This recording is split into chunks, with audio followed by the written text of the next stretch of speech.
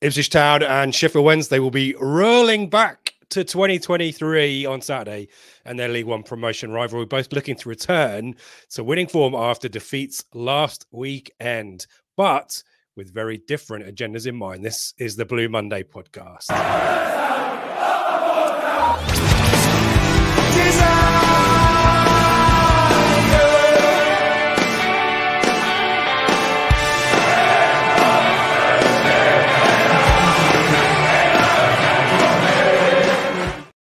Hello and welcome to the Blue Monday podcast, discussing the town up or down since 2015. I'm Rich Woodward and welcome to the Prematch Show, brought to you in partnership with the best pub in Ipswich, the Greyhound.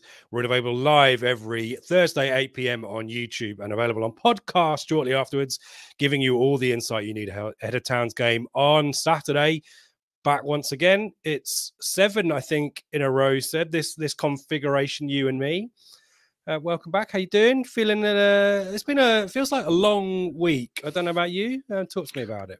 Really wanted a midweek game after Cardiff to try and, get it out of our system. I would have preferred it if Bristol City had been 7 days later so that you can quickly react and hashtag go again, as all the footballers put on their socials these days after defeat. So it does feel like a bit of a while, but I'm enjoying it. I'm making the trip down tomorrow night to Suffolk for the match on Saturday. So looking forward to that and looking forward to going to the Greyhound, because for the West Brom game, my last trip back, it was a stupid early morning kickoff, so I didn't get to savour the Greyhound last time. So very much looking forward to going there and hopefully see a few of you guys in the chat there as well. Yeah, looking to turn our frowns upside down from last weekend. I don't know about you. Well, I know about me. I joined Ben for his watch-along live stream for the whole game.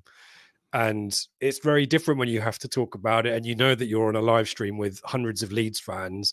You kind of have to keep your emotions in check. But I was kind of numb after watching last weekend. And I'm sure the players will have felt like that as well, because usually the shoe is very much on the other foot. So, yeah, as you say, it would have been good to have a game to kind of exercise a little bit of what happened last weekend. But we know that we've got a good team. We know that we're challenging at the right end, but it's going to be a tricky one, isn't it, on Saturday? We'll talk more about it. But yeah, any overriding emotion still lingering for you, Seb, or are you kind of back super confident as you were before? Obviously, incredible frustration after the manner of the defeat. If you go down 2-1 and you concede a couple of goals in the first half or throughout the game, you can sometimes accept it. To lose it in the manner that we did, especially because we're normally so good at that in-game management, closing out games, as we've seen for the last 18 months or so, it's one of our real strengths. So really frustrating manner to lose the game. But as I've kept telling myself all week, this is a squad and a manager that bounces back really well from defeats, doesn't it? We've never lost 2 on the bounce under McKenna. We tend to, this season, when we've had poor results, we have then gone on a bit of a winning run. So I'm fully confident they can do that again and look to hit these final 9 games. 9 games, 8 games after Saturday, and hopefully build some real momentum, because we're probably going to need something ridiculous like 23, 24, 25 points from the remaining games to guarantee ourselves a top 2 finish. It's crazy. We'll discuss our opponents in a minute. We had this promotion shootout with them last summer in a freak League One season, and it's just the same again this year. But yeah, fully confident that this squad will react well, because we always have done under him. There you go. There's your podcast. We'll end it there, shall we? Because I know I was very impressed on the live stream. Obviously, Ben was doing the kind of more emotional stuff, and you were very calm and collected. And yeah, I have to say, you were using a lot less profanities than I was using in my living room at the time. So I doff my cap. Fair play to you. Yeah, maybe if it was like an Ipswich Town only audience, I think you can afford to let yourself go. But I'm kind of one of these people, Seb, that people react to football in different ways. And maybe in the olden days, I would have sworn and kicked a chair, and I know a lot of people do that, but I'm older these days, and I'm not going to say wiser, but I can't control what happens on a football pitch, let alone a football pitch that is 250 miles away in Cardiff. And it's kind of like the football gods just conspired against us. As soon as we conceded a corner in the 99th minute, you absolutely knew what was going to happen, didn't you? So that was in my mind. But yeah, also in my mind was, a load of Leeds fans will want to troll the Ipswich fan who's sobbing and weeping on a live stream. So I will keep that for myself afterwards. We are live. We want to hear from all of you in the chat. We'll be doing our usual download of information on Sheffield Wednesday fans. If you're a Sheffield Wednesday fan in the chat, let us know you're there as well. We appreciate you. Be respectful, as much as we will be respectful back to your team too. But happy to have that discussion. And if you're listening to us also, like Seb, maybe on your way down Sportman Road on the match day as well, let us know you're there. Tweet us or get involved in our socials at Blue Monday ITFC. Always great to hear from you. But let's hear from folk in the chat. And Colin is here. And he is doing something fantastic, seemingly on Saturday, Seb. Check presentation in the fan zone on Saturday to the Heart Foundation and Cancer Research UK between 12:30 and 1:15. Be lovely to see everyone. Congratulations, Colin, on all of your hard work there. Great causes as well. We know they're close to your heart too. So please give Colin your support. Fantastic. And great to have you with us, as always, Colin, in the live chat too. Stuart is with us, feeling positive like Seb. Feeling positive about this Saturday. We are still very much in the automatic promotion hunt. Yeah, we are. And no Leicester playing this weekend as well. The kind of narrative around Leicester is starting to percolate a little bit as well. So maybe some interesting pressure that we can apply to Leicester, hopefully this Saturday as well. Andy is here. So glad I can be at the Wednesday game Saturday. Yeah, that's a Ted Lasso joke, isn't it? I'm flying over from Boston. Great to have Team Boston with us as well on Saturday. And Colin's raised £2,500 he's added in as well. Brilliant. So if you've got a link to share, Colin, we'll happily retweet that. Or the book is still available, I think, on Amazon. It's the book, isn't it? The book is the book. Of course, yeah, it's the book. Colin's mentioned it further down. It's still on Amazon. Yeah. So by all means, Colin, if you want to, I don't know, stick a link or something in the chat. If you Diary of an Obsession. There you go. People can click on it. Yeah, well, great work. Really good work. Evening to Paul is with us. Steve is with us as well. Great to have you. Gary's here. The team Telegram are with us as well, which is always great. Great to have you with us, Gary. As is Richard as well. Nick. Another Telegram VIP. Time for a positive reaction to last Saturday's disappointment. The weather report is with us via Michael from Brisbane. A cool 24 degrees in Brisbane. Good day to Ben as well, another of our Team Australia. Loving having you guys with us as well. Ancient tractable. I wonder if he's more ancient than me. That's the monkey off our back, he said, now to win the rest. Jerry, greetings from yes, you've guessed it, a very wet Wales. He says, let's get back on it this weekend. Here's to 3 points. It's also wet where our mate Tim is as well, down in, it's always wet in Plymouth, isn't it? Out west, Seb, it's always wet where you guys are, isn't it? Yeah, I mean, Jerry's South Wales, I think. He says it's wet there. It's very much wet in North Wales as well. Yeah, lovely stuff. Weather chat, tick. Hashtag weather chat. Matt, back with us as well. Evening, everybody. Another tough game to come on Saturday. Keep the belief and keep up the fantastic support. Thank you, Matt, for getting involved as well. Charlie also suggested the emoji might undersell maybe the comment there. Going to be a tough game on Saturday. And then this crying, laughing emoji face. Maybe not. But I think it's a tough game, Seb, and we'll talk more about why later on. Norman, I thought we looked leggy last weekend. So for me, no game this week is a welcome bonus. Fair enough. And it sounds like, Seb, maybe a little bit of illness in the camp as well. We know about Luongo, but maybe others have been suffering or were suffering as well. So a bit of time. Get Barocca in the system. That's my I'm sure that's what they use. I'm sure the professional athletes, the sports science team, they just use Barocca. Yeah. Two things, trying to keep colds at bay, and a really great thing to neck if you've had a hard night out and want to get up and be at your best in the morning as well. Drink responsibly. Kids, Chris, Michael, Neil, everyone's here. Great to have you with us. Nick as well. Thank you everyone for getting involved, and we'll dip into the chat throughout the night as well. But yes, let's do a bit of a roundup of news. I shudder to talk about this because I'm going to be really cynical and moany. I think a lot of people have got the wrong end of the stick of these Ipswich aquatic centre plans, haven't they? But the cobble stand looks amazing. What are you talking about? It looks phenomenal. It's signed off. It's massive. It's bright blue. Yeah, yeah. I was surprised by the colour. That did surprise me. Yeah, it's a bold choice. When I saw the bright blue, I thought, like you say, it's a bold choice. So unless I've read otherwise, the cobble stand is not part of those plans. That is an artist render, folks. But nevertheless, the plans show progression and a strategy overall that is positive for the club moving forward, and the plans that we know that Mark Ashton has talked about, albeit not as progressive maybe people think, to redevelop that stand in the course of time and evict you temporarily and then give you a nice plush seat to come back to.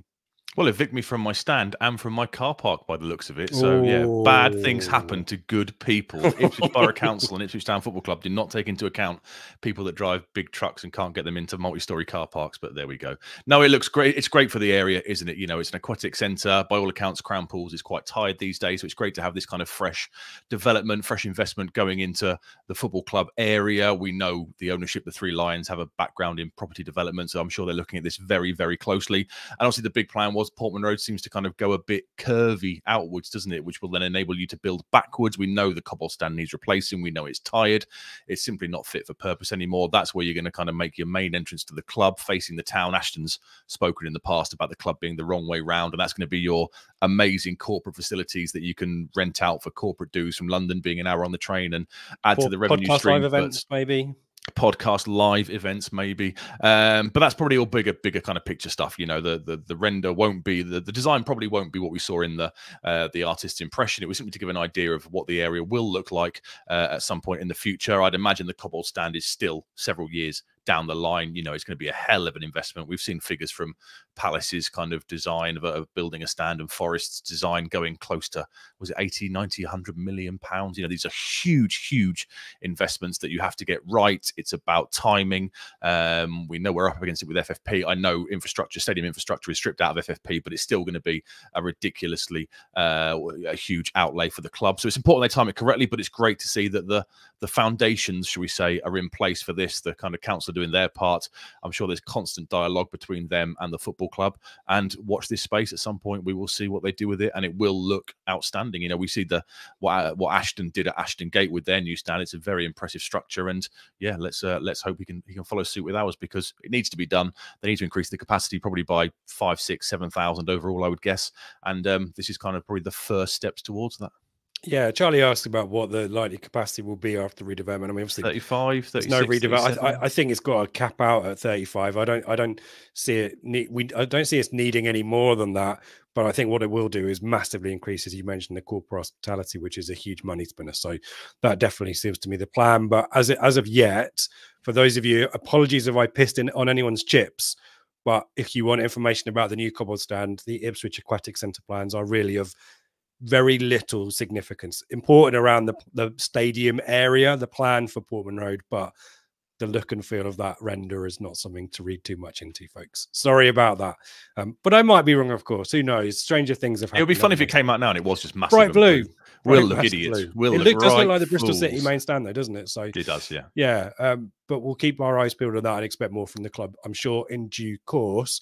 ITFC women, no much for them this weekend, so we can we'll head straight to sort of Sheffield Wednesday in a second. But the ticket's still on sale for the game next Saturday against Chatham at Portman Road. Really great milestones being ticked off in respect of those ticket sales. 5,000 it was last weekend, so hopefully those are increasing. A lot of great stuff. I think, to all intents and purposes, in terms of the match day experience, the club are trying to replicate as much as possible what you'd experience watching the men's team. So all 4 stands are open. Not all of the tiers are open. Fan zone, I think, is open as well. More information to come from the club, of course, on that kind of stuff. And I guess kind of health warning about content next week. We've got some stuff planned, but we will be focusing on that game because it's right too. We are big advocates of the women's game, particularly me, and Seb has recently got involved in that as well. So it's not going to be kind of a full pre-match show, live show as we do. There'll be lots of different bits and pieces we'll be putting out. But I guess my polite request of everyone is, if women's football is not your cup of tea, and of course we understand people have choices, take a position of neutrality rather than a position of criticism without having given it a chance. I see a lot of that. Of course, I know people have different opinions and may have got different perspectives and biases around women's football. But this is an Ipswich Town team that is deserving of our support and play the game in the right way. And it will be a really exciting and a really great experience for the squad, for supporters like me and everyone else. And if women's football is new to you and you're going to that game, hopefully we'll give you some insight as you know, the squad, the players and all that kind of stuff, to give you some insights to be able to enjoy the game, hopefully even more next weekend. So, you know, a bit of early warning there. You know, as always, we try to be respectful here on Blimbland, and we hope people will do likewise in the comments, etc. as well. So, and even if you're not a fan of the women's game, just tune in to see how many times I mess up hosting. That's got to be worth a view at least. There you go. Perfect. Yeah, so we'll flip it round, and we'll also hear from Lucy O'Brien, hopefully some other people as well connected to the club too on that. So yeah, there you go. I've done my health warning, got out of the way. Let's talk about the men's team, Seb and Sheffield Wednesday, a team we know very well. I guess probably, if we are brutally honest, the state of play for Sheffield Wednesday as things stand is maybe in line with kind of what we expected. I think we maybe it's a little bit of an arrogant thing for us to say, but certainly the situation of how they equip themselves in League One, the style of play, etc., the squad, the tactics, maybe the manager as well. Obviously, it moved on before the ball was even kicked this season.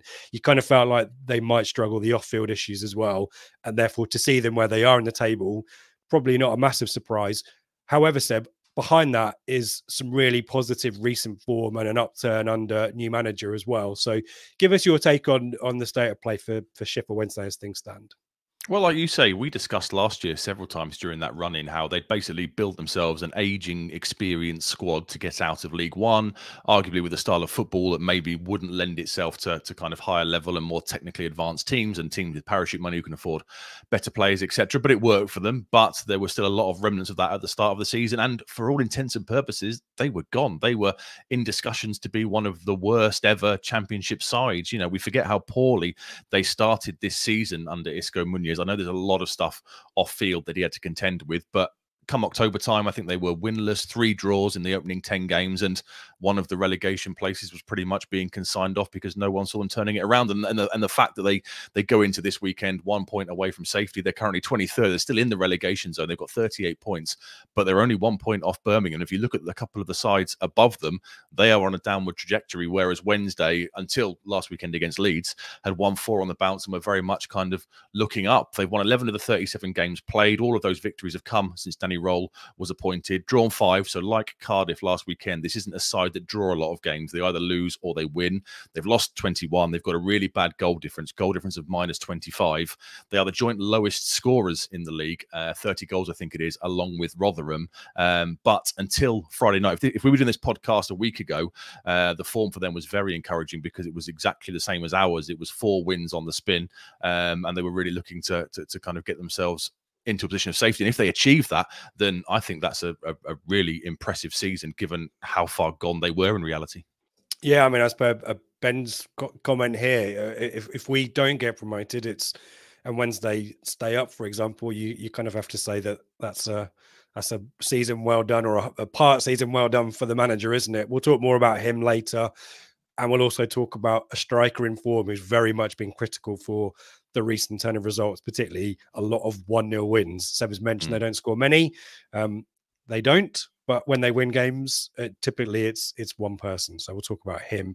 You mentioned the form there, Seb.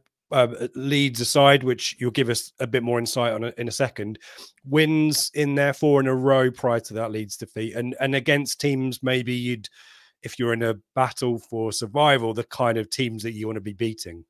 Yeah, very much so. So they were 4th in the 5th game table overall with the 4 wins before the defeat last Friday night in their kind of Yorkshire derby. I know United's their main derby, but it was a derby under the lights against Leeds. The wins were against Plymouth, Rotherham, Bristol City and Millwall. So like you say, sides they probably would have had designs to beat, and important victories as well, because suddenly you drag the likes of Millwall and Plymouth back into that fight and kind of make it a real competition again. Was it 2 weeks ago we sat here and said we figured Plymouth were safe given the goal scoring in their side and the gap they had to the relegation zone? We sit here 2 weeks on and they are now right back in it because all the sides at the bottom of the league, that's the one thing that's really gone against Wednesday in the last few weeks, is that they win, but everybody around them, Stoke have started picking up points, QPR have started picking up points. So although they've hit this decent run of form, they are still kind of right in it. And that's the one negative so far for this recent run since sort of mid-January, when they've really hit some form. Their away form, however, isn't good. It's 22nd in the away table, so to speak, with 13 points from the 18 games played. They've only scored 10 goals away from Hillsborough all season, which is the lowest in the league. 30% of those goals, 3 in reality, have come in the last 2 though. So maybe they've turned turned a little bit of a corner there. The last 5 away victories is last 5 away games is 2 wins, Rotherham and Millwall, but 3 defeats before that. But to be fair, Southampton and Leicester were in that list, so sides you'd expect them to lose against. And a defeat to Huddersfield, which looked very bad on paper. They got battered 4-0, but it did invoke a formation change by Danny Röhl that we'll discuss, which then led to a 4-match winning streak. So although they got battered on that day, maybe some good has kind of come out of it. Yeah, they were very advanced, and I think there were at least 2 Huddersfield goals where essentially a striker is through on goal from the halfway line and finishes the chance. So very much a freak situation there, or maybe overcommitted. And yeah, as you say, we'll talk about the formation later on. That Leicester game as well, they were picked off, really. There was a little bit of foolhardy playing out from the back that Jamie Vardy in particular punished them with, created one, or kind of did a Chaplin-esque kind of dummy to create the chance for I forget who scored the goal, but and then picked off the second. So yeah, and again, no disgrace losing to teams like Southampton and Leicester away, is there really? Do you want to talk to us about the Leeds game? Because it kind of felt like they had their moments in that, but generally Leeds had the better of it and probably deserved it in the end, didn't they? Yeah, well, it was a big save at 0-0. So they lost 2-0 last Friday night under the lights on Sky. Did you watch it? I watched it. I assume you gave it a viewing. No. Yeah. I mean, Wednesday looked decent in the first half. There was a decent save from a flick on a corner by the Leeds keeper at 0-0. And then a minute over, well, look at me complaining about going over injury time based on last weekend, but a minute over the 4 minutes added on at the end of the first half, Patrick Bamford kind of ghosts in, the left centre-back switches off and he taps the ball home. And then no. And then in the second half, the Leeds, I thought, were in complete control. It probably should have been more. Willie Gnonto got the second. Again, I thought they looked vulnerable in the space in behind the left wing back. Marvin Johnson's been playing there. Wes Burns, his best mate, has been playing there. And both Leeds goals kind of came from that position. So I thought they looked a little bit vulnerable there. Leeds looked pretty comfortable for the duration of the second half, I thought. Wednesday finished the game with 40% possession, an XG of 0.84 to 2.2, 9 shots to 13. Did you expect a bit more from them? We both predicted draws in the predictions last week, didn't we? I kind of thought Sky Sports, decent run of form, it's a derby, it's under the lights. I was really hoping it was going to be one of those cauldron atmospheres like the playoff semi against Peterborough, but is that just a sign of how good Leeds are? Do you think that they kind of kept them at arm's length, didn't really get put under that much pressure and saw it out pretty comfortably in the end? Maybe we were naive thinking that Wednesday could get something from that game given how ridiculous Leeds' squad is. Yeah, I think you've hit the nail on the head there. Part of my research of watching the highlights and stuff like that, and even look at analysing the squad, you kind of realise that we talked about the recruitment, or we talked about the suitability of this team as a promoted team to survive or thrive in the Championship, and that recruitment just wasn't there, was it? We'll talk about the age of this squad. You know, that's a big factor here. The recruitment, I think, is trying to bring in a little bit of pace, but youth as well. It just kind of feels like you need another transfer window to establish, you know, a squad identity, and he's not going to be able to do that in one window. And therefore, I think when you come up against the better sides like Leeds, inevitably it's a case of our 11 is better than your 11, and unless Hillsborough can, you know, they did get in trouble, didn't they? Again, the fans, a certain minority of fans, we should say, trying to make it more of a cauldron. But, you know, Leeds are just, it's a professional job, isn't it? 2-0. So, yeah, fair enough. But, yeah, boss Danny Röhl's made a big impact, hasn't he, Seb? Really well liked. Seems to have a good philosophy and a good pedigree as well. And, yeah, up there for Championship Manager of the Season, isn't he? I think so. I was going to ask you that. So, yeah, he's obviously, we'll discuss him briefly. And I'll ask you the question at the end of it. So, we've been appointed since October, managed 27 games, won 11 of them, drawn 2, lost 14, 1.29 points per game. He's one of these latest trends, isn't he, of kind of younger coaches that's been biding their time and learning their trade in multiple countries and stuff, and then finally kind of taking the bullet. He's the youngest EFL, the youngest manager in the EFL. He was 34 when he's appointed. I don't know if he's 35 yet, but he makes Kieran McKenna look like an elder statesman. Previous spells at RB Leipzig as a coach and an analyst, and then Southampton as an assistant manager, both under Ralph Hasenhüttl, the former manager who that was his Swiss manager, I think, Austrian maybe, at Southampton. He also had a spell at Bayern Munich under Hansi Flick, and he followed Flick to the German national team as well. So this is a guy that's really gone out there and kind of, you know, cut his teeth and spent time learning different philosophies, different ways of playing, spent time as a coach, apparently did all the coaching for Southampton when he was there. So he was the one on the grass tick, so to speak,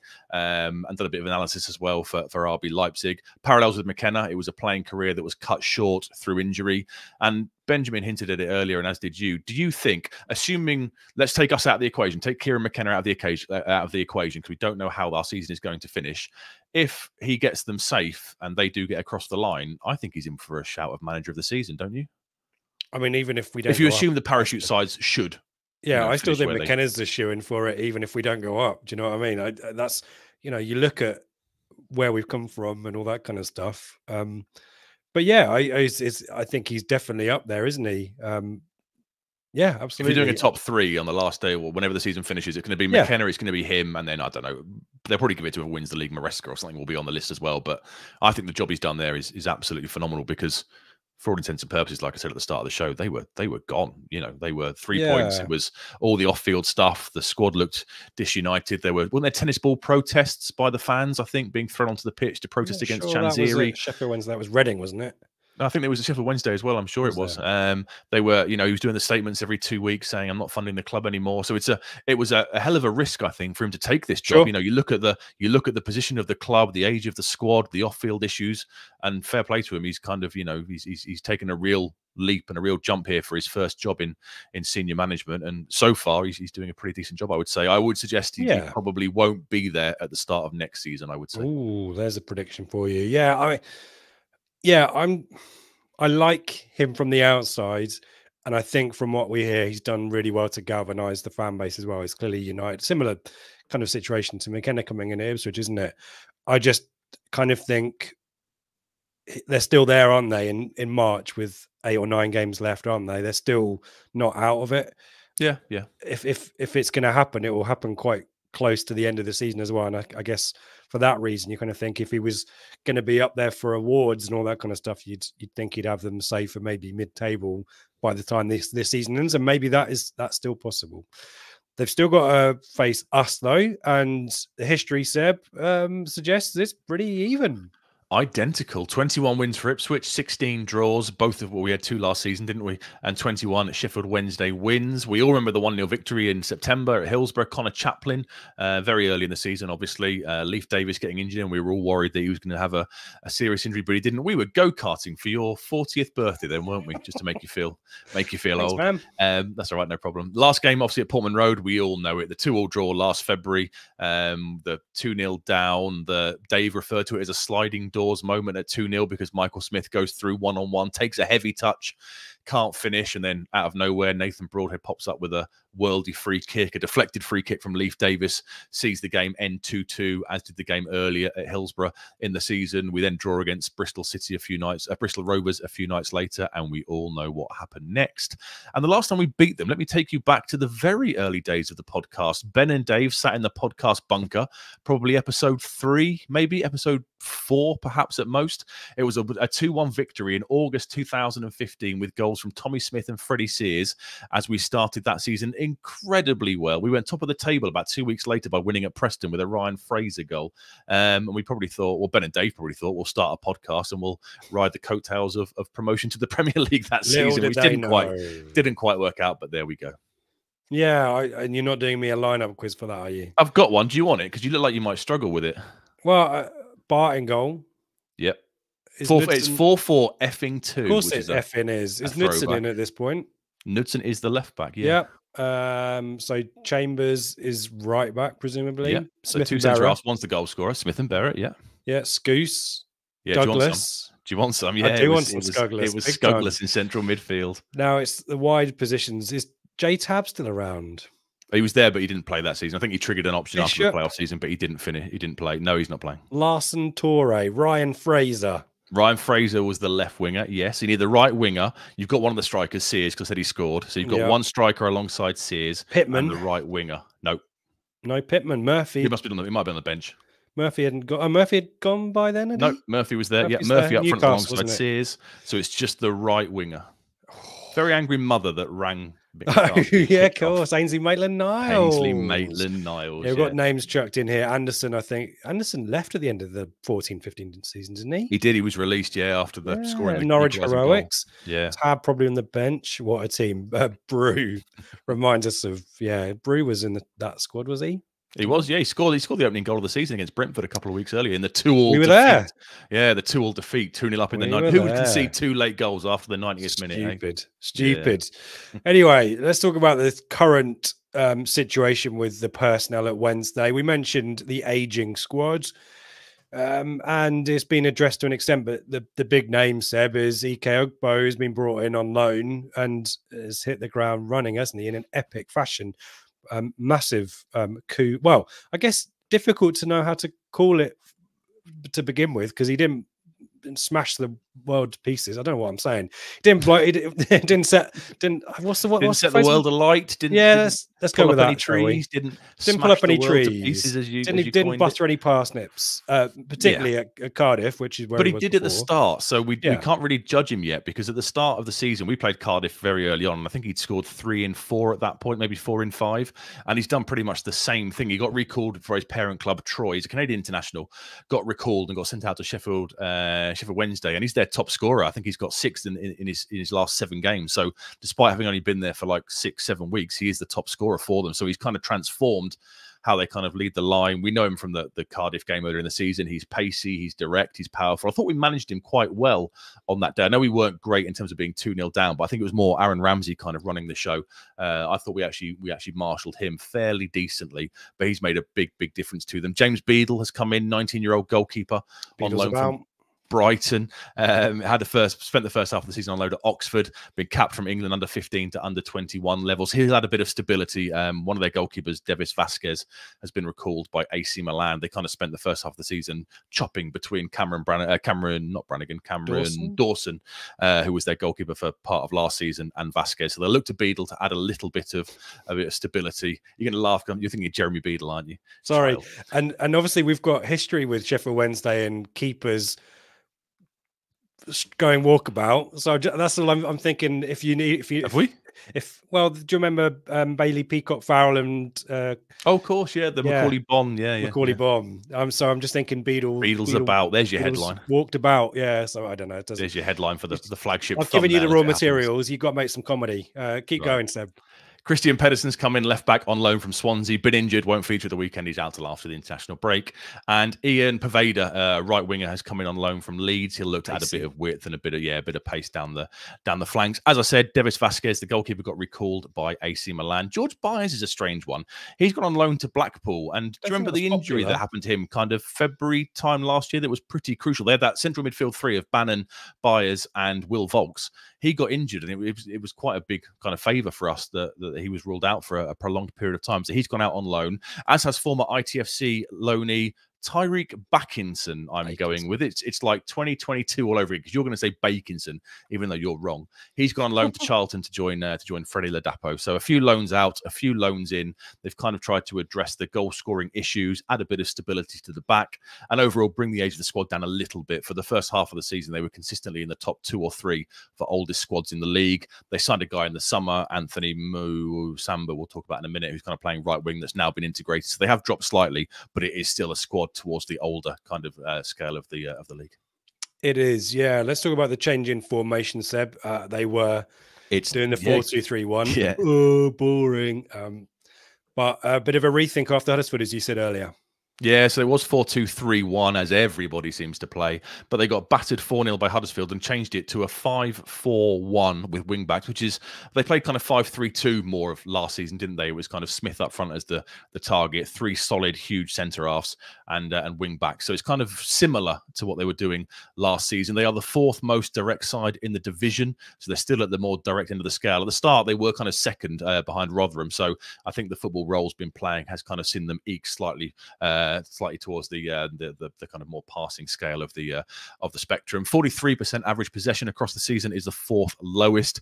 That drops to an average of 41% away from home. And they're quite dirty. 13 fouls per game is the average. 5th worst disciplinary record in the league, and joint worst for red cards with 5 red cards is a lot. It's not that many yellows actually. Yeah, no, it's all about the reds. They do it in style. I think. Yeah. So yeah, if you're going to do it. Do it. Guts of glory, isn't it? Yeah. Go down swinging. I think Marvin Johnson will talk about is a long throw threat, Michael, but you'd imagine there is a long throw. I think Will Volk's got a decent long throw on him as well. There you go. We'll talk about him in a bit as well. We've mentioned Ike Ugbo, 6 goals, 7 games. Basically, I think if you stop him, you go a long way to stopping Sheffield Wednesday. He basically, if you watch the highlights back for the last 5 weeks, if a ball drops in the box, Ugbo is getting on the end of it and typically scoring. So a massive threat. But there is a lot of pace, Seb, and direct running out wide either side of him as well, though, isn't there? There is, yeah. Anthony Masaba was the name I couldn't pronounce about 3 minutes ago. He was signed in the summer. I think he came from PSG for £1 million or so. He's got 5 goals and 3 assists. He can play down either flank, but he plays as the right winger. He might shift out. He might go left to make room for Ian Poveda, who couldn't play against Leeds, being it's his parent club. He's on loan from them. He couldn't play on Friday night against them, so he might shift out, and they might look to bring him back. And if they don't, it will be JD Gassama playing on the left. He scored the winner against Plymouth a couple of weeks ago. 20-year-old.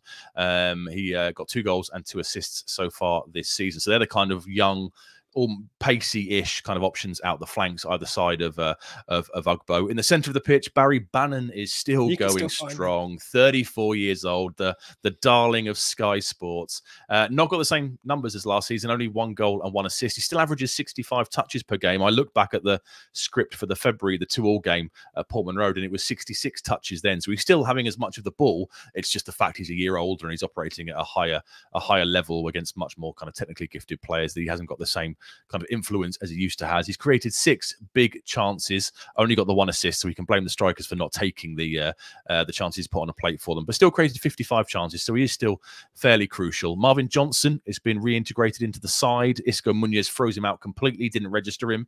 He's come back in at left back. Obviously, we had a brief link with him when we were unsure about what was happening with our left back scenario in January. He's got 3 goals and 4 assists so far this season. Reunited with Wes Burns again this week. Yeah, Wes Burns' best mate from a set piece. Keep an eye for that one.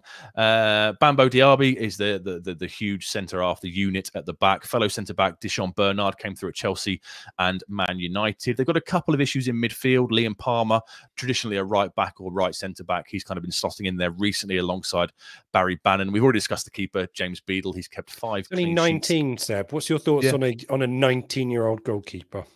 Well, I guess he's one of these new breed. I think, as far as I'm aware, he's pretty decent with the ball at his feet in terms of his kicking ability. So yeah, he's very highly rated. England under 15 to England under 21 kind of squads. I know they're in a position where perhaps experience is what they need. Sometimes you need that bit of know-how when you're scrapping for every single point, but he's clearly very highly rated. And I guess if you have the chance to do that deal, he's played half a season at Oxford, very highly rated from the England setup with good at the ball at his feet. I think it's a deal you do to add some stability to your back line after a little bit of chaos between Vasquez and Dawson for the first half of the season. Fair enough. Yeah, someone I quite like. We mentioned Will Volks appears to be second in every metric to Barry Bannon, but does mean that he's pretty effective. 30-year-old central midfielder, 2 assists, second for accurate passes, second for big chances created. Only 1 less than Bannon as it goes, actually. Second for chances created overall. Second for accurate long balls. Top for successful tackles. And top for interceptions, both per 90 as well. So bit of an engine room type midfielder there. Probably not a big creator, but has got those chances created there. So again, someone to not underestimate in the centre midfield. It isn't all about Bannon. There are other players there too. Dominic Iorfa never gives the ball away. Do you remember Dominic Iorfa? Yeah, we talked about him last time in that game with Villa. One of the worst performances I've ever seen. Yeah, Villa away, gave away a goal and then pretended to get injury so Mick wouldn't shout at him. He's back after a 3-month injury layoff. He kind of plays the right centre half role in the back 3. He's been coming off the bench in recent weeks, so maybe he might come back into it. Do you want to feel old? Bailey Cadamarteri. Sorry. Bailey Cadamarteri is the son of Danny and has 3 goals from 12 starts. So he's one that's come through the ranks there and is kind of looking to push on and provide a bit of support for Ugbo. But yeah, when I saw Cadamarteri had a son who was now playing professional football, it added to the kind of, when you read that Ian Wright's grandson is now playing, it all adds up and makes you feel even older than you actually are. They've got a few issues with absences and injuries. Josh Windass and the previously mentioned Christian Pedersen are both out since in January, not back until after the international break. Callum Patterson, the playoff semi-final second leg hero, is out longer term. I think they're penciling in a mid-April return for him. And they've got this weird scenario where they didn't register Lee Gregory, Joan Delgado and Jeff Hendrick at the end of the January window. They left spaces free in their squad for kind of free signings they could do for out of contract players. There is a deadline at the end of March, so they might look to bring a couple of those back in, because they do still have, I think they've got 2 spaces free in the squad. So a bit strange to kind of freeze them out and then have to go back to them 2 months later, but it's what Danny Röhl has decided to do. Jeff Hendrick was a summer signing as well, wasn't he? Yeah, under Munoz. He was a loan signing from Newcastle, wasn't he? He's one of these Newcastle players that's been loaned out for the last 2 or 3 years. So I'd imagine if they could have got out the deal, they probably would have done. I assume they can't, and they just chose not to register him for whatever reason. Maybe they have one of those things where you have to pay more if they play, etc. So it's easier just to have him train and then not have him involved on the weekend. But they might do it by the end of the month for the final 8 games after the international break. Michael mentions, I remember when Danny Cadamatri, I assume, was the bright young thing. Yeah, there was a point where he was in Match magazine every week. That'll age me as well. Him and Peter Fear and a guy at Nottingham Forest as well, who's another midfielder. I can't remember. They had like 3 or 4 guys that they just loved and hoped would become the next big thing, and they cursed them all. But yeah, shout out to Match magazine. I used to love reading that back in the day. Any away kind of stats that you want to finish off, Seb? You are shying away from giving a key insight because you believe that you cursed us with the set piece last week, even though every man and his dog, including Sky, were talking about the set piece threat. But you believe that you created that moment, did you, last week? With great power comes great responsibility. Yeah, fine. Therefore, I don't mind it when I get something right about Ipswich, but as soon as we conceded that goal, like you say, everyone probably said, oh, what's going to happen here? I suddenly thought to myself, oh yeah, they've scored 18 goals from set pieces. They're the top in the league for it. And then 30 seconds later, they bundled the ball home. So no statistical insight this time. We've discussed they're quite direct already. 64 long balls per game is the joint 6th highest. They love a cross. Long games per ball. They love a cross. 18 crosses per game is the joint 2nd highest. So they will look to get those wide players we previously discussed, get them to the byline, or look at the overlapping wing backs to swing those balls into the box. We've already said they don't score enough away from home. 10 goals scored is the fewest in the division. They are the biggest underperformers versus XG away from home, -7. They should have scored 17 away from home based on their XG, but they've only scored 10. 10 shots taken per game is the 6th fewest. They only average 3 shots on target per game, which is the 3rd fewest. And this surprised me. Only 4% of their shots away from home come from inside the 6-yard box, which is the lowest in the league. So we discussed their goal-scoring issues. They're just clearly missing a poacher, aren't they? They need a fox in the box, a Franny Jeffers of 2001. Yeah, signing Ogbo has kind of sort of fixed that a little bit. And imagine where they would have been with, Franny Jeffers played. Another Matchday magazine darling, Franny Jeffers, definitely. Oh, yeah, he? I mean, Ogbo is definitely that now, isn't he? But big chances. They were, I think, overall, not just away. This is overall home and away. 18th for big chances created, and 18th for big chances missed as well. So essentially, they don't create that many, or didn't create that many big chances. And when they did, they were really bad at converting them too. So I think Ugbo is turning them around. But as I said before, he is. There's a lot of responsibility on his shoulders, isn't there, to convert the very few chances that they create. But yeah, as you said, Seb, watch out for those crosses. Defensively, anything to give us some hope as well? I mean, we don't nothing outstanding. Just we discussed their disciplinary record. They can be rash, and that's why they are also joint in the league for penalties conceded with 6. There you go. Well, we'll finish with penalties conceded, because I can see penalties and a red card. You mentioned red cards. There's 2 bits that will stitch together there as well. If you want to get a Wednesday insight as well, Joe was on the Wednesday Week podcast yesterday. We've linked to it on our X page / Twitter, for those of you who remember it from the good old days before it became batshit crazy. So do check that out. They're one of our fellow Fan Network podcasts with TalkSport there as well. So give them a listen. But yeah, anything else, Seb? I think someone's asking about Josh Windassey's out injured. Yeah, he's out till after the international break. Yeah, I mentioned him with Christian Pedersen. They're both kind of back in training, but they're both out until after the break. There you go. So I think we've dealt with Sheffield Wednesday, Seb. We'll talk more about them in the predictions. Any bits? Let's talk about us after we've done some admin. As always, we're brought to you in partnership with the Greyhound. Head there ahead of the game on Saturday. Who knows who you might find eating a Wolfie dog or whatever it is now, the Natasha Foundation burger and all that kind of stuff. So do head to the Greyhound, give them your support. Always a great atmosphere there. Adnams on tap. Other drinks are available too, but just great buzz there, always ahead of the game. We are back, Flagship Show on Sunday, 8 p.m. live, as always, to talk through the game. I can't remember who's on, but I think it's Ben, Craig, Joe. I think it'll be Ben, Dave, Joe. It might be Ben, Dave, Joe. I think we might go for the Holy Trinity, Holy the Trinity, 3 wise men. The three wise men. There you go. 3 is the magic number. Yeah. So join us again Sunday night. A lot of you here as well. I think a good combination of people from YouTube, Twitter, and Facebook. Do give us a thumbs up. We see the 9 people over on Facebook who have Elliot, Joe's here, Chris, Mark, Jago, Adam, Scott, Ben, and one more who I can't see. But if you're watching on YouTube, do like and subscribe.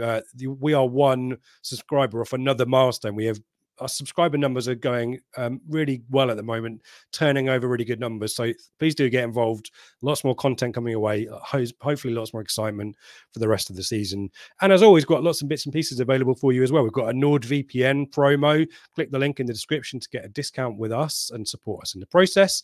Merch store if you want. Telegram group if you can't make the game. Join us in the Telegram chat. All the links you need, Blue Monday, itfc.co.uk. Lots of questions coming in, Seb, but maybe we'll do with those. Should we do with those at the end? Should we do some predictions quickly? Because I'm trepidatious. That's a word. I used flummoxed last week. Trepidatious of what you've got to say about my predictions. So we'll go there now.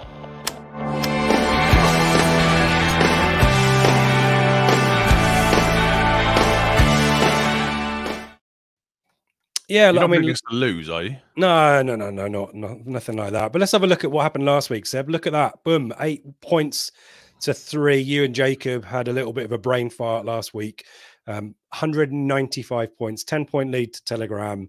21-point lead to you. 11 rounds to 6, if you want to call it that way. Right. When do you, if you want to end the feature and just give me the... I can't. Then we'll have to find something to fill a 7-minute gap each week. So we might as well keep it going till the end of the season. I'm trying to remember someone really didn't like the Football Room 101 feature. It was probably me, but... It was you, because you lost. I won that every week. I was crap at it because I cleaned up on that. I was the people's champion, and you got rid of it, brought in this stupid predictions feature because you know you win it. And yeah, such a random and weird feature. Who'd have ever thought of done? Well, you get my scores 3 hours before we go live when I send you the script and the research. So there's definitely some tactical play from you going on. Oh, absolutely, yeah. I've definitely used your predictions, and therefore I'm 21 points better off. So. That's great logic. But what I will say about my process this week is sometimes, just to avoid issues on the day, I will update the spreadsheet and I'll just do my predictions because I've updated everything and the fixtures are there.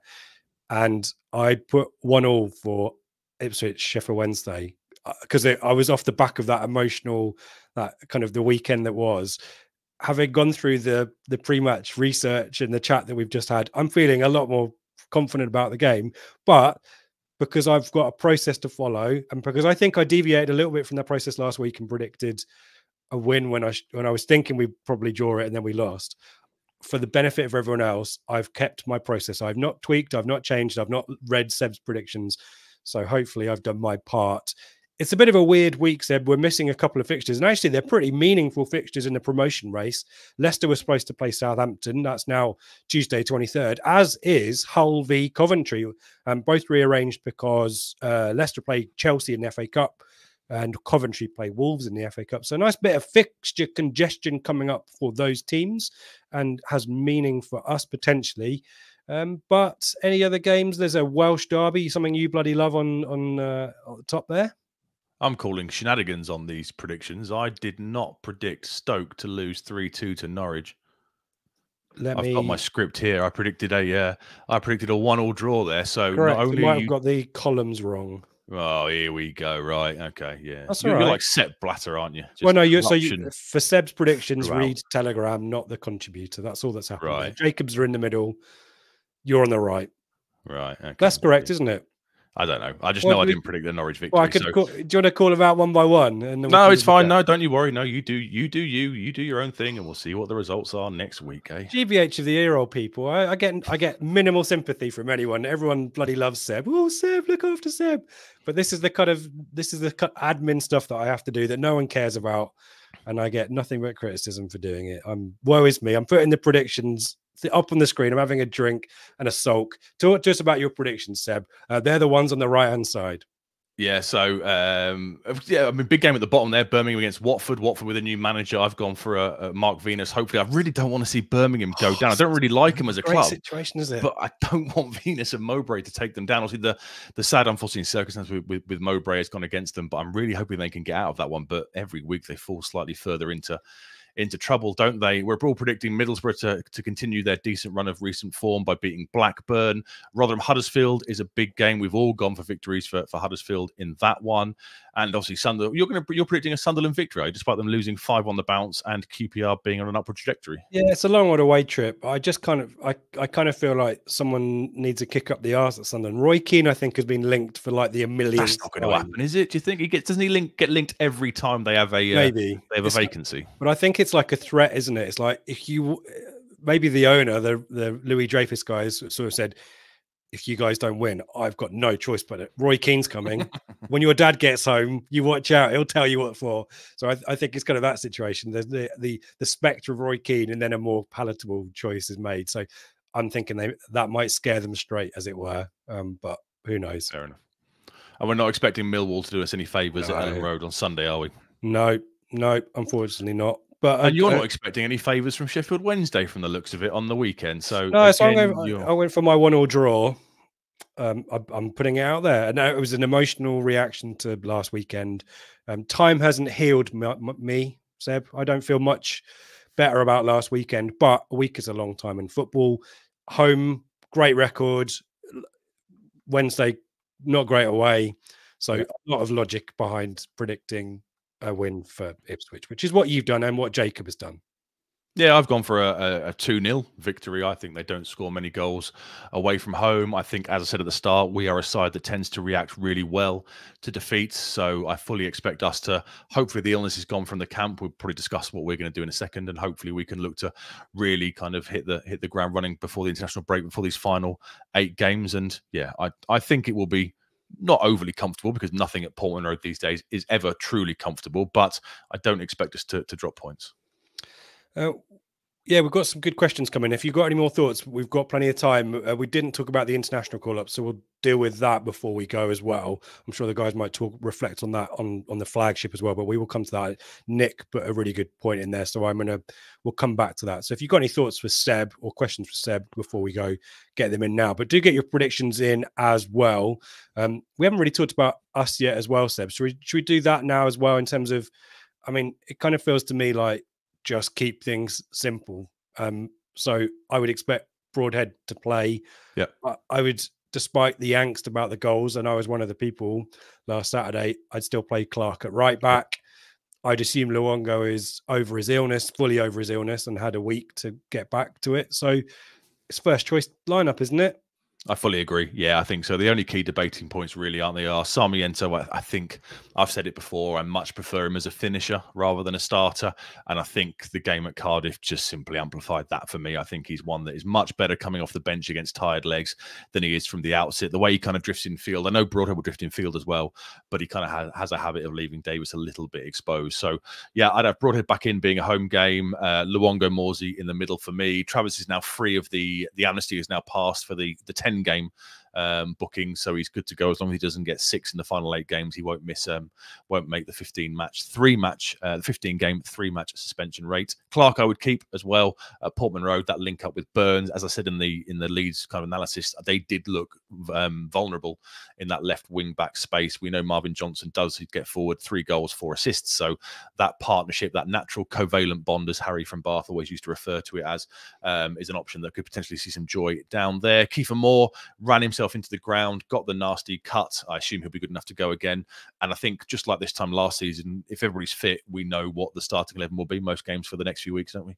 Yeah, let us know if you disagree with that. But I think Seb and I aligned on that. Apologies, I've kind of deviated from the normal agenda. I'm just lost my head a little bit, and knowing that I had to justify a 1-1 prediction to Seb, who obviously went and absolutely tore me a new one there. Let's see what folk have got to say in the chat. Colin's being confident as always. Colin's going for a 3-0, and I love how he's given us the full name, no abbreviations or anything. Ipswich Town Football Club 3, Sheffield Wednesday 0. We love that. Benjamin's going 3-1. Charlie's going 2-0. Eric feeling similar to me, but Eric, we need to turn every week. I think I check in that you're okay. We can win games too. You can predict wins too, but you do you, mate. You don't. I just go where the points are, Seb, for the predictions, but I might be wrong. I will happily be wrong. Let me be wrong. Ipswich Town. Gary's going for a 3-1. Andy's going for a 3-1 as well.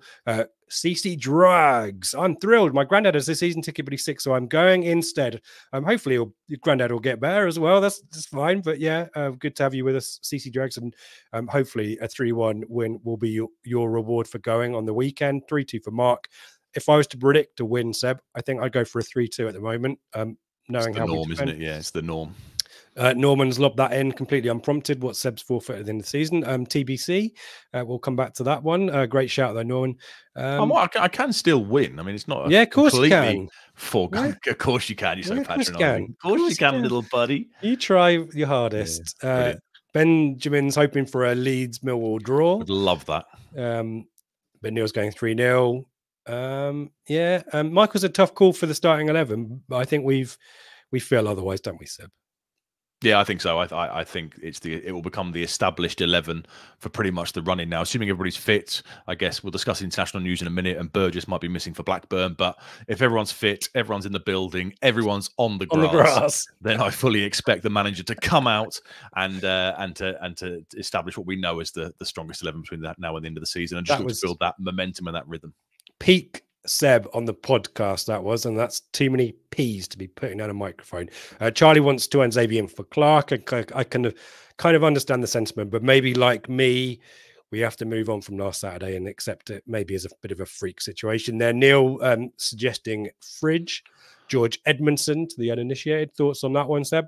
Well, I guess so. Burgess has been called up to the Australia squad, and their second game is against Lebanon in Canberra on the Tuesday before the match against Blackburn on Good Friday. So, if you're playing football on a Tuesday night in Canberra, I would suggest you're probably not going to be 100% ready to go if you're even back in time for the game on Good Friday at Ewood Park. So, I assume Fridge might well get a run out then, and he'll prove himself an able deputy. Call him his proper name. Edmondson might well get a run out then. He proved himself an incredibly able deputy when Burgess was away at the Asia Cup, so yeah, I presume he might well get that as a run out. Yeah, congratulations to Cameron Burgess for that call up, but yeah, that is a bit of a slog. And as someone who's done a few trips over to that part of the world, that the jet lag is real. It's not fun. But I'm sure the club will do all they can to mitigate that. And obviously, congratulations to Burns and Broadhead as well. Call ups for those guys, and Kiefer Moore, isn't it? And Kiefer Moore, hat trick. The Welsh trio. Welsh boils. Mark, Travis. Say again? No, I don't worry. I think I got it wrong, so don't worry about it. Okay, fine. Mark wants Travis in for Luongo. Charlie with Clark and Wolford in defence. It will be it'll end in madness, he says.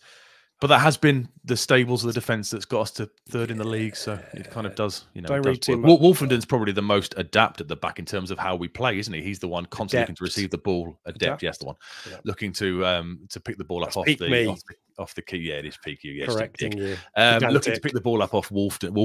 Wolfenden is the one who will look to pick up the ball off Flag Key. You flummoxed me.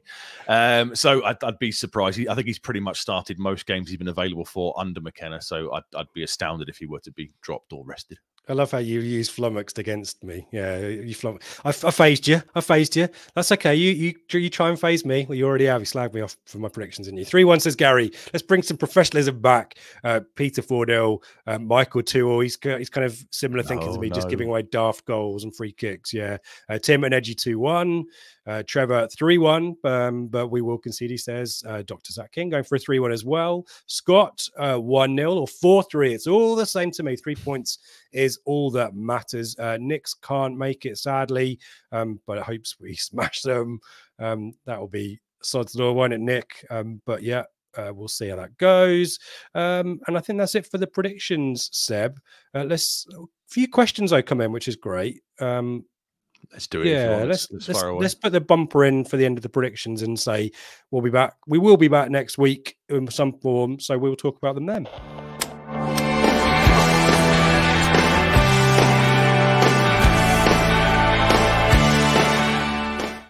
I think Michael summed it up. Risk v reward. Just score more than them. I think that's what we've done all season, isn't it? Yeah, Richards, Bradshaw here. Again for Broadhead to find space in a crowded midfield. I agree.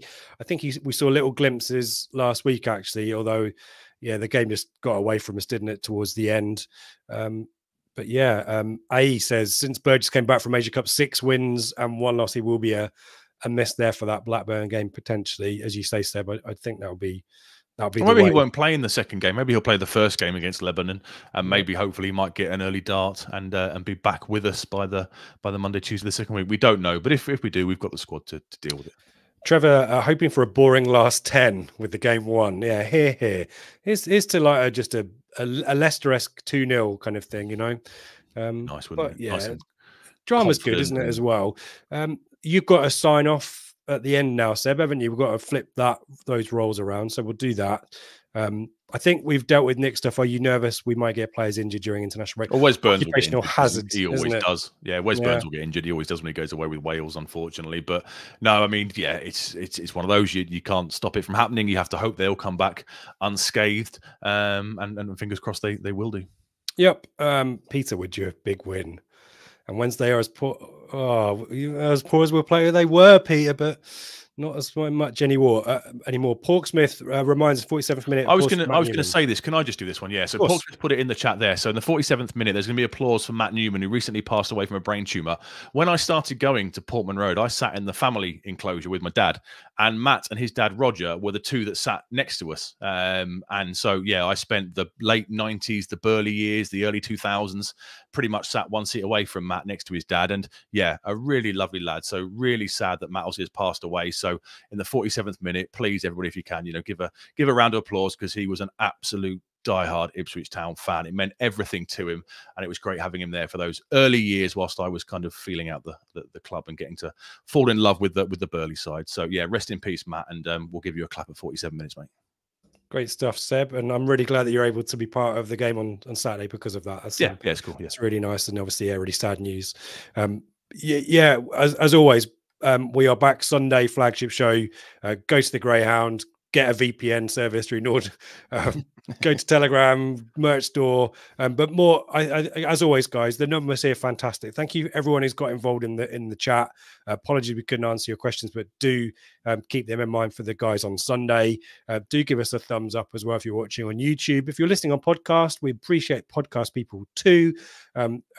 Even more so maybe because that's where everything began. So do give us a 5-star rating and a review over there. We do really appreciate reading those reviews. But thank you everyone for listening as well. And hopefully, yeah, lots of positivity to talk about on the flagship show on Sunday. Hopefully we've given you some insights which you can pass off as your own. We are only finding stuff that's out there anyway as well, things that we've seen ourselves. So more than happy to bring everyone up to speed. But yeah, Seb, I'll put some comments on the screen so you can say a little bit of bits and pieces. I think, is there something else that I need to mention? Maybe not. I'm trying to remember. Oh yeah, happy birthday to our mate Pete. Well, our mate's dad, Pete, 70 on the weekend.